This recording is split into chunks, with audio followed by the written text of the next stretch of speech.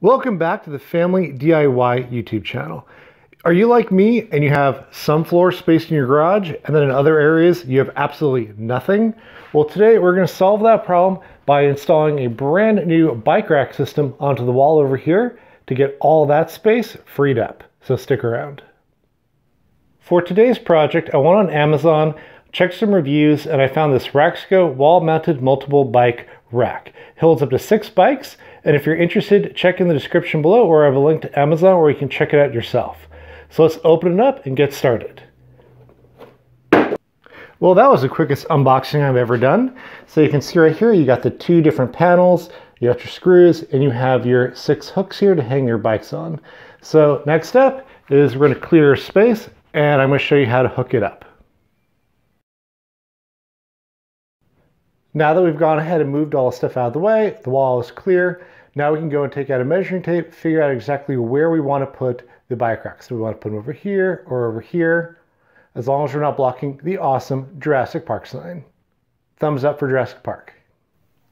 For this next step, I decided to pull out one of the wall brackets and one of the hooks to help figure out the correct positioning I want to put it on the wall.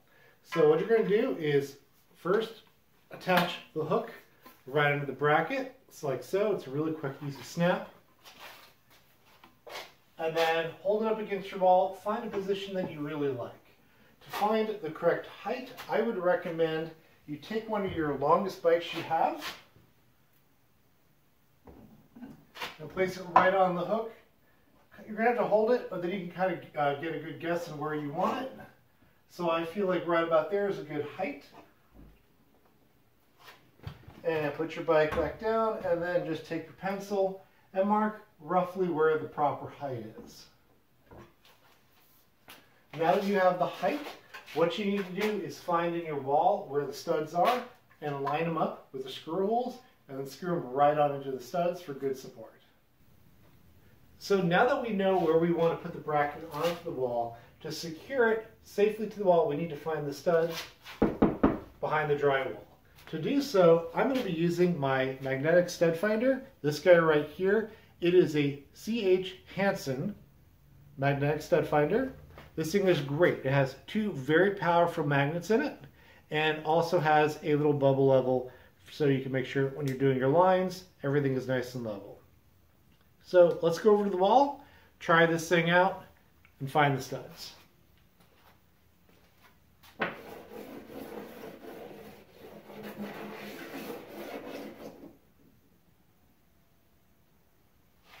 Perfect.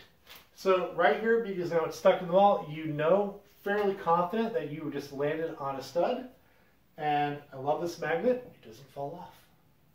So I'm just going to make a little mark here. And then just to be sure, I'm going to check a few more spots along here just to make sure we're actually finding a stud and not just some random metal bracket in the wall.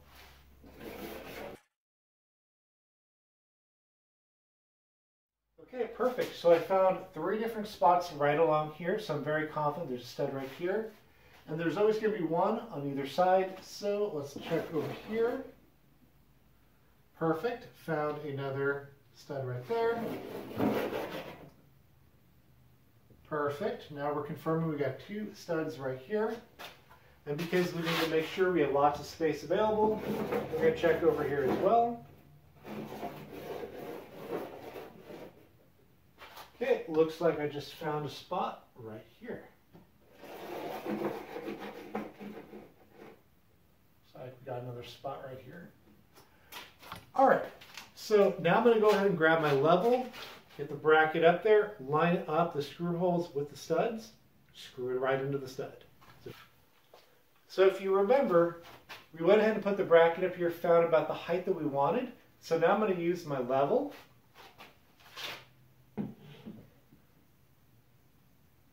figure out the exact level height of where I want to have that bracket.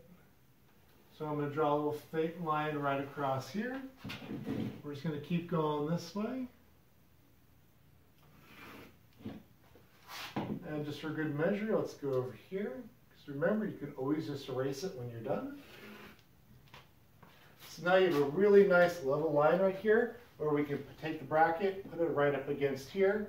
We're also going to go ahead and line it up with these stud marks.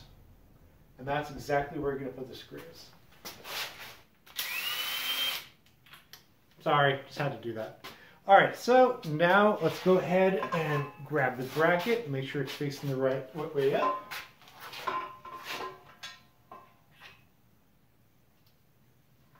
We're going to take this bracket and line it up with exactly where we want to place it.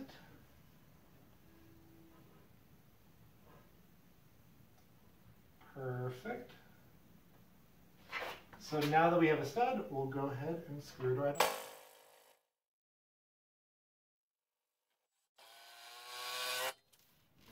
Fantastic. That is not going anywhere.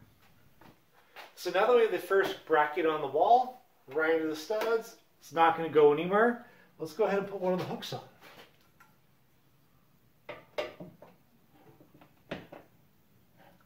Perfect. Just do a little tug test to make sure we're looking strong.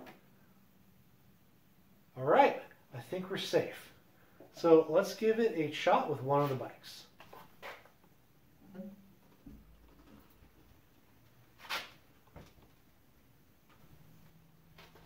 Voila, works out pretty good.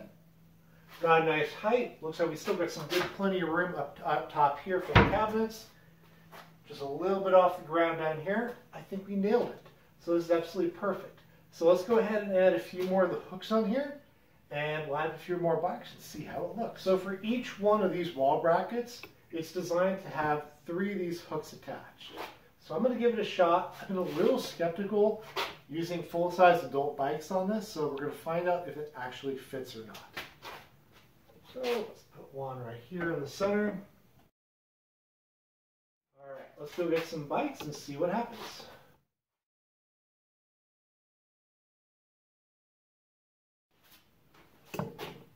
I'd say it worked out really well. I mean, all you have to do is basically make sure you're doing seat, handlebars, seat to make sure everything lines up. But I mean, this is absolutely fantastic. This is saving me so much space on the ground. All right, you can see right here exactly how it's mounted onto the wall with the different tires.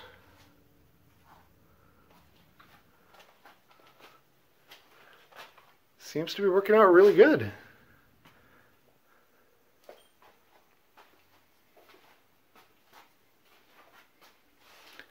So that is definitely saving me a lot of space. So now that we've got the 3 bikes up on the wall, all you gotta do is just repeat the same process to get your next 3 bikes on the wall.